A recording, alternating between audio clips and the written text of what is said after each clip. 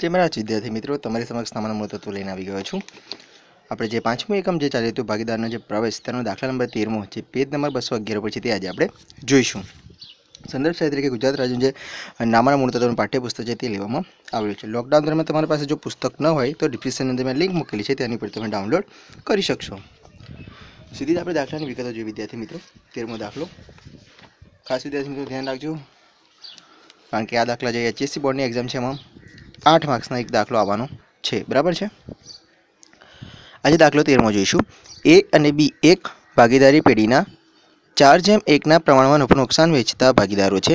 તારીખ 31/3/2017 રોજ પેઢીનું પાકું સરળ નીચે મુજબ છે। અહીં પાકા સરળની માહિતી વિદ્યાર્થી મિત્રો આ દાખલો પસંદ કરવા પાછળનું કારણ એક જ છે કે આની અંદર ચાલુ ખાતું આપેલું છે। અત્યાર સુધી આપણે જે દાખલા ગણ્યા એની અંદર કોઈપણ જાતના ચાલુ ખાતાની વિગત આપેલી ન હતી। આ દાખલો જ માત્ર એવો છે કે જેની અંદર ચાલુ ખાતાની વિગતો આપેલી છે, એટલા માટે આ દાખલો પસંદ કરવામાં આવેલો છે। ઉપરની તારીખે હવે સીધા હવાલા પર જે વિદ્યાર્થી મિત્રો ઉપરની તારીખે સી ને નવા ભાગીદાર તરીકે નીચેની શરતે પ્રવેશ આપ્યો। નવ નફા નુકસાનનું પ્રમાણ 3:1 રાખવાનું નક્કી કર્યું। સી તેના ભાગના 1/5 ભાગ પેટે 20,000 રોકડ મૂડી તરીકે અને 5,000 પાઘડી તરીકે લાવશે। પાઘડીની રકમમાંથી અડધી રકમ જૂના ભાગીદારો તરત જ ઉપાડી જશે। વિદ્યાર્થી મિત્રો અગાઉ પણ આપણે આવો હવાલો જોયો હતો એટલે હવાલાને ટીક કરીશું। બીજું, જમીન મકાનની કિંમતમાં 10% વધારો કરવો। એટલે જમીન મકાન છે તેની અંદર કેટલો કરવાનો 10%, એટલે કે ત્યાં 2 નંબર લખી દઈએ। બીજું જોઈએ તો એની અંદર જ જ્યારે ફર્નિચર અને સ્ટોકની કિંમતમાં 5%નો ઘટાડો કરવો તો સ્ટોક અને ફર્નિચરમાં નંબર 2 સ્ટોકમાં 2। રોકાણોની બજાર કિંમત 35,000 છે જે ચોપડે લાવવી। એટલે જે કિંમત છે કેટલી લાવવાની છે ચોપડે નંબર 3। દેવાદારો પર 10% ગાળખાત અનામતની જોગવાઈ કરવી। એટલે દેવાદાર છે તેની અંદર કેટલી કરવાની છે ગાળખાત અનામતની જોગવાઈ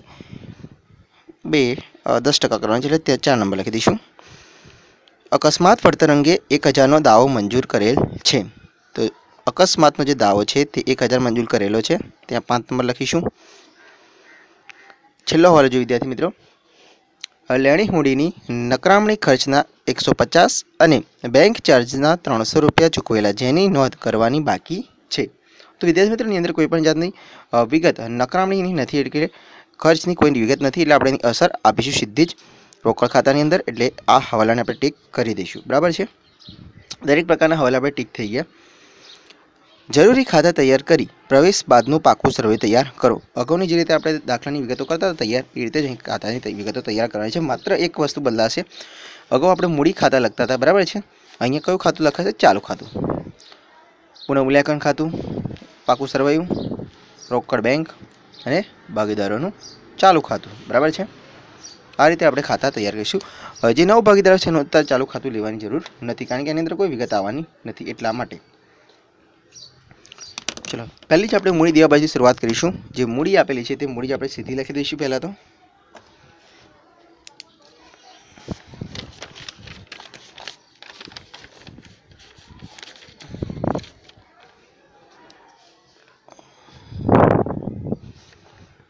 મૂડી એ બી, એની આપી છે 75,000 અને બીની આપી છે 25,000। ઓકે, ચાલુ ખાતાની બાકી લખીશું વિદ્યાર્થી મિત્રો બાકી આગળ લાવ્યા તરીકે। બાકી આગળ લાવ્યા 8,000 અને 2,000। આના પછી વિદ્યાર્થી મિત્રો આપે છે કારીગર અકસ્માત વળતર ભંડોળ। ખાસ વિદ્યાર્થી મિત્રો ધ્યાન રાખજો આની અંદર હવાલો છે અને હવાલાની અંદર કોઈ છે કે દાવો મંજૂર કરેલો છે। અકસ્માતનો 5 નંબરનો હવાલો જોશો, અકસ્માત અંગેનો 1,000નો દાવો મંજૂર કરેલો છે। તો પહેલાં પહેલું જે મંજૂર કરેલો છે તેની વિગત આપણે પાકા સર્વેમાં દર્શાવી દઈશું।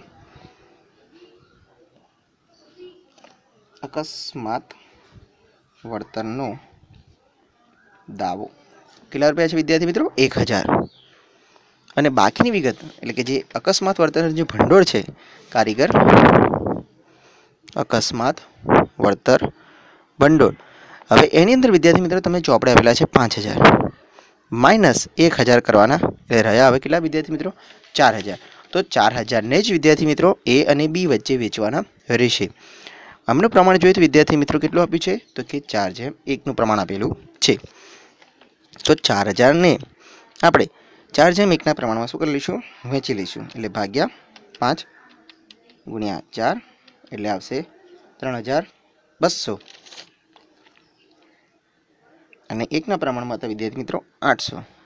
બરાબર છે. તો આ રીતે જૂના પ્રમાણની અંદર જે બાકીની વિગત રહી કેટલા રહ્યા હતા વિદ્યાર્થી મિત્રો? 4000. તો એ 4000 ને તમારે શું કરવાના રહેશે? વેચવાના રહેશે. એટલે ખાસ વિદ્યાર્થી મિત્રો આ ધ્યાન રાખજો. લેણદારો હવાલો નથી વિદ્યાર્થી મિત્રો, એટલે સીધી અસર આપણે આપી દઈશું. લેણદારો રકમ આપી છે 4000. દેવી હુંડી ત્યાં પણ કોઈ હવાલો નથી, એટલે સીધી અસર આપી દઈશું વિદ્યાર્થી મિત્રો 1000. ચાલો હવે એના પછી જોઈએ વિદ્યાર્થી મિત્રો સામેની સાઈડ, એટલે કે મિલકત લેણા બાજુ. જમીન મકાનની કિંમત જોઈએ તો 35000 આપેલી છે. જમીન મકાન 35000 કિંમત આપેલી છે. હવે એની અંદર હવાલાની અંદર વિદ્યાર્થી મિત્રો એવું કહ્યું છે કે 10% વધારવી. 35000 ના 10% કરે એટલે કેટલા આવે વિદ્યાર્થી મિત્રો?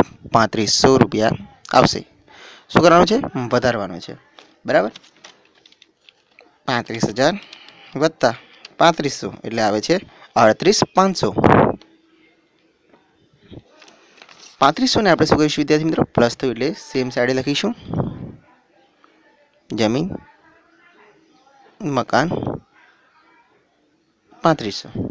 ઓકે. બીજી વિગત એની અંદર જોઈએ તો વિદ્યાર્થી મિત્રો ફર્નિચર આવેલું છે. તો ફર્નિચરના 30000 આપેલા છે. હવાલાની અંદર જોઈશું તો 5% ઘટાડવાની કિંમત કહે છે. ફર્નિચર આપેલા છે 30000, ઘટાડો કરો એટલે માઇનસ 30000 ના 5% એટલે આવે છે 1500 રૂપિયા. તો શું થશે વિદ્યાર્થી મિત્રો? 1500 બાદ થઈ જશે એટલે આપણને મળે છે 28500. હવે વિદ્યાર્થી મિત્રો જે ઘટાડો કરીએ કઈ સાઈડ આવશે? તો વિરુદ્ધ સાઈડે આવશે. ઉધાર બાજુ ફર્નિચર 1500. રોકાણો બીજા આના પછી આપેલા છે. રોકાણની અંદર કિંમત કહે છે વિદ્યાર્થી મિત્રો 25000 ચોપડે કિંમત આપેલી છે. અને હવાલાની ત્રીજા નંબરના હવાલાની અંદર કહ્યું છે બજાર કિંમત 35000 રૂપિયા છે. એનો મતલબ વત્તા 10000 રૂપિયાનો શું થયો છે? વધારો થયો છે. પ્લસ થાય એટલે કઈ સાઈડ? સેમ સાઈડે દઈશું. 10000 નો વધારો. હવે વિદ્યાર્થી મિત્રો એના પછી આપેલું છે સ્ટોક. સ્ટોક ચોપડે કિંમત આપી છે 15000. હવાલાની અંદર કહ્યું છે વિદ્યાર્થી મિત્રો બીજા હવાલાની અંદર કે સ્ટોકની કિંમતમાં 5%નો શું કરવાનો છે? ઘટાડો કરવાનો છે. તો 15000 ના 5% એટલે 750 માઇનસ શું થશે? 750 થશે. માઇનસ 750 કરીએ એટલે આપણને મળે છે 14250. ઘટાડો કરી વિદ્યાર્થી મિત્રો કઈ સાઈડ આવશે? વિરુદ્ધ સાઈડે આવશે. સ્ટોક 750. હવે દેવાદારની વિગત જોઈ લે વિદ્યાર્થી મિત્રો. દેવાદારની અહીંયા ચોપડી કિંમત આપી છે 5500. ગાલખાત અનામત 5% કહ્યું છે. માઇનસ 5% કરીશું. સોરી 10% કહ્યું છે.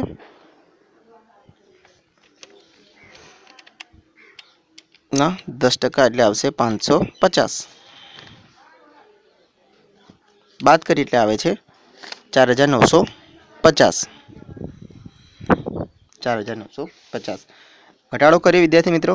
અને ચોપડાની અંદર પણ તમને ગાલખાત નામની વિગત આપી છે એટલે ખાસ ધ્યાન રાખજો. ગાલખાત અનામતની વિગતની અંદર નવી માઇનસ જૂની. નવી કેટલી આપી હતી વિદ્યાર્થી મિત્રો? તો કે 550 માઇનસ જૂની આપી હતી 500 રૂપિયા.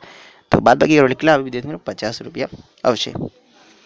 લેણી હુંડીમાં કોઈ હવાલો નથી એટલે આપણે સીધી લખી દઈશું.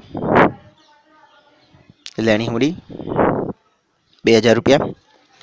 રોકડની બેંક તેની શું કરી લખીશું? બાકી આગળ લાવ્યા લખીશું. બાકી આગળ લાવ્યા 3000 રૂપિયા. પાઘડીની કિંમત આપી છે વિદ્યાર્થી મિત્રો. પાઘડી ભાગીદારો વચ્ચે શું કરી દેવાની છે? જૂના ભાગીદારો વચ્ચે શું કરી દેવાની છે? વેચી લેવાની રહેશે. બરાબર છે.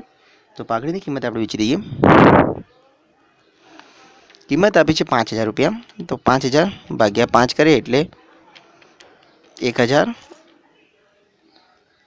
અને 4000, બરાબર છે। આ રીતે પાઘડીને જૂના પ્રમાણમાં પણ વેચી લેવાની રહેશે। જ્યારે પણ તમને પાકા શ્રેણીના જૂની પાઘડી આપી તો પહેલાં પહેલું જૂના ભાગીદારો વચ્ચે જૂના પ્રમાણની અંદર વેચી લેવાની રહેશે। હવે વિદ્યાર્થી મિત્રો એના સિવાયના હવાલા જોઈએ તો છઠ્ઠા નંબરનો હવાલો ખાસ ધ્યાન વિદ્યાર્થી જોઈ લઈએ। લેણીઓની નકરામણી ખર્ચના 150 ચૂકવ્યા છે, બરાબર છે। એનો મતલબ કે રોકડ એટલી શું થાય છે, ઘટી જાય છે। તો ચૂકવેલા છે એટલા માટે દેવાદાર ખાતે લખાય, કારણ કે જે લેણી હુંડી છે એ કોના દ્વારા તૈયાર કરવામાં આવે છે, તો દેવાદાર દ્વારા તૈયાર કરવામાં આવેલા છે। શેના છે, તો કે નકરામણી ખર્ચના છે। કેટલા રૂપિયા છે, 150। બીજી અસર વિદ્યાર્થી મિત્રો, ખર્ચ ચૂકવેલો છે, બરાબર છે, ખર્ચ છે એટલે પુનઃમૂલ્યાંકન ખાતાની કઈ સાઈડે આવશે, તો કે ઉધાર સાઈડે આવશે। ખર્ચ હોય, નુકસાન હોય તો એ બધા કઈ સાઈડે આવશે, ઉધાર સાઈડે આવશે। ઘટાડો હોય તો પણ કઈ સાઈડે આવશે, ઉધાર સાઈડે।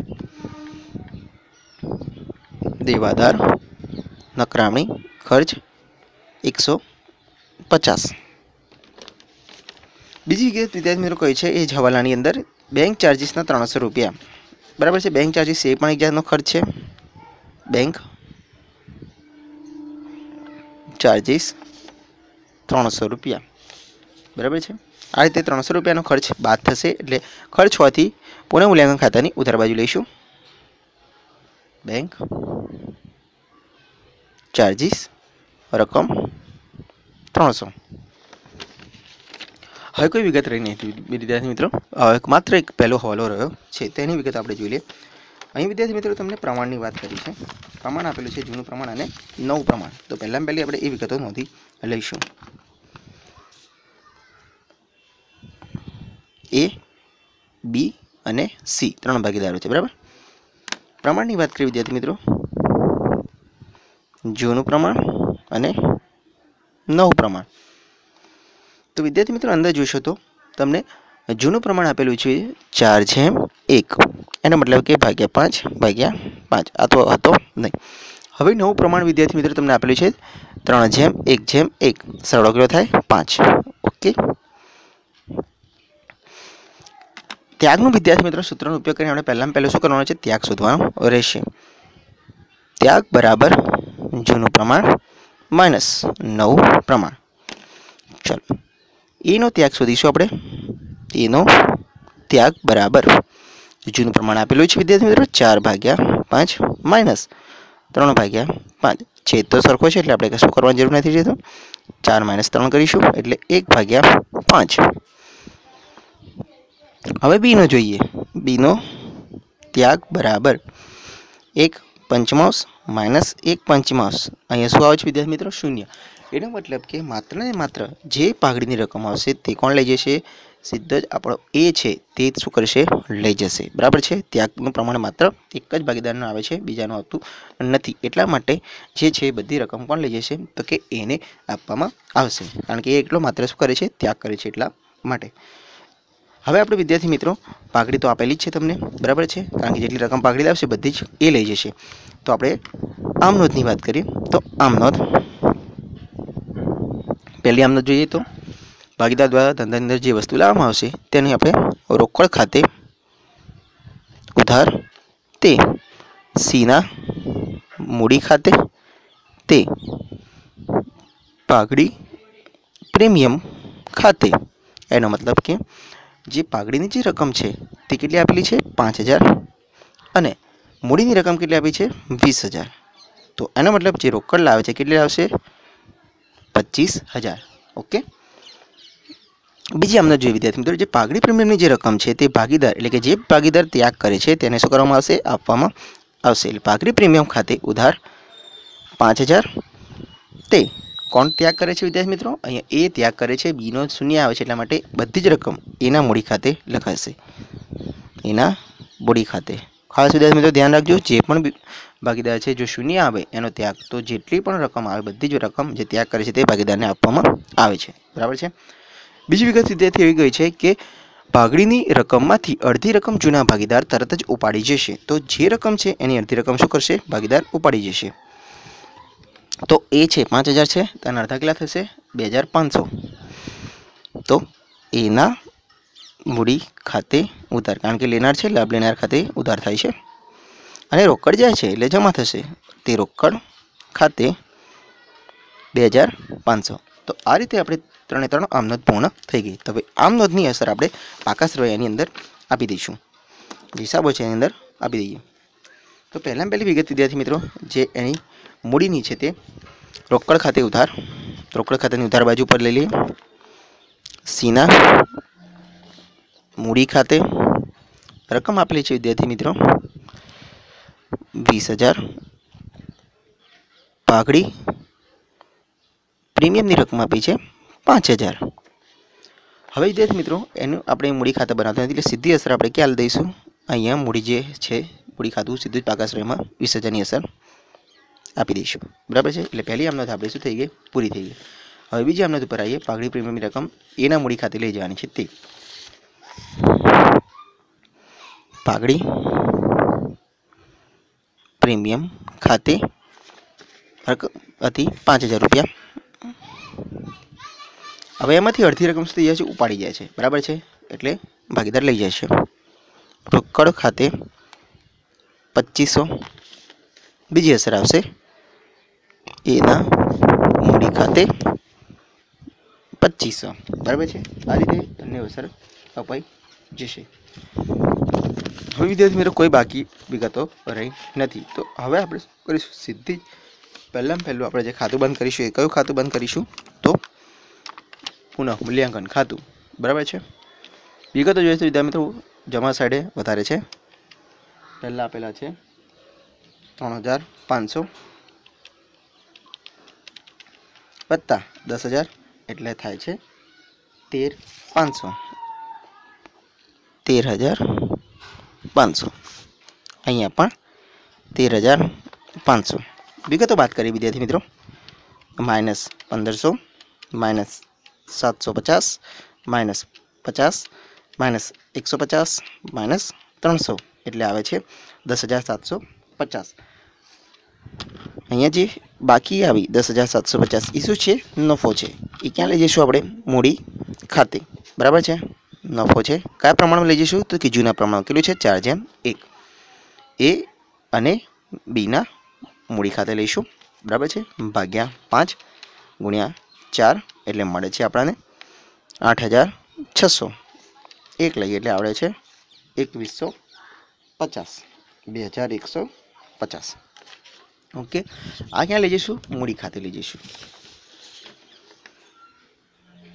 પુનઃ મૂલ્યાંકન ખાતે રકમની વાત કરીએ તો વિદ્યાર્થી મિત્રો 8,600 2,150. તો આ રીતે આપણે શું કરીશું? જે રકમ છે તે અહીં લાવીશું. હવે ચાલુ ખાતું બંધ કરીશું વિદ્યાર્થી મિત્રો. પહેલાં એની વિગત જોઈએ તો 8,000 વત્તા 3,200 વત્તા 5,000 વત્તા 8,600 એટલે મળે છે 24,800. 24,800. વિગતો બાદ કરીશું.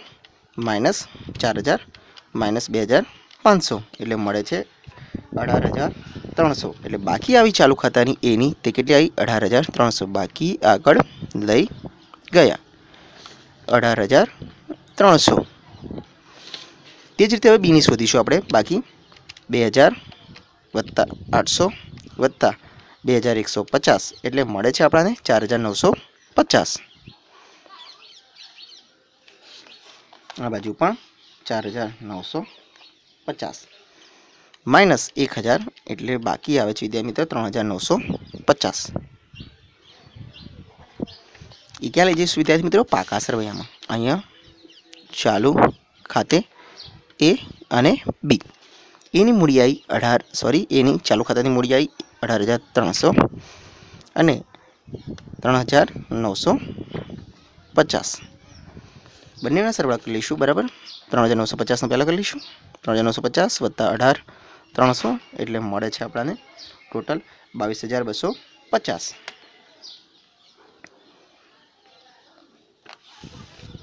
ઉપર જોઈએ વિદ્યાર્થી મિત્રો 75,000 વત્તા 25,000 વત્તા 20,000 એટલે 1,20,000 ટોટલ મૂડી થાય છે. ચાલુ ખાતાનો સરવાળો કરી લઈએ. વત્તા 22,250 વત્તા 1,000 વત્તા 4,000 વત્તા 1,000 એટલે સરવાળો મળે છે વિદ્યાર્થી મિત્રો 1,48,250. 1,48,250. રોકડ ખાતાનો સરવાળો બંધ કરીશું, ખાતું બંધ કરી દઈશું. બરાબર છે. ઉદાસની વિગતો જોઈશું. 3,000 વત્તા 20,000 વત્તા 5,000 એટલે આવે છે સરવાળો 28,000. આ બાજુ પણ 28,000 લઈ લઈશું. વિગતો બાદ કરીશું જમા બાજુની.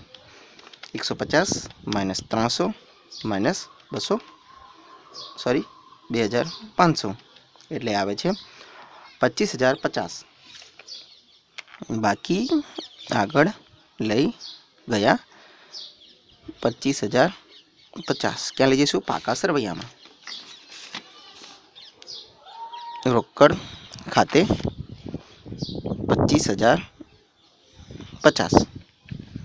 સરવાળા કરી લઈશું વિદ્યાર્થી મિત્રો આસાનના. વત્તા 2,000 વત્તા 4,950 વત્તા 14,250 વત્તા 35,000 વત્તા 28,500 વત્તા 38,500 એટલે આપણો સરવાળો મળે છે વિદ્યાર્થી મિત્રો 1,48,250. બંને સાઈડનો આપણે સરવાળો સરખો મળી ગયો. એનો મતલબ કે આપણે જે લખેલા હિસાબો છે કેવા છે? તદ્દન સાચા છે. બરાબર છે વિદ્યાર્થી મિત્રો. આની અંદર ખાસ ધ્યાનમાં રાખવાની જરૂર શું છે?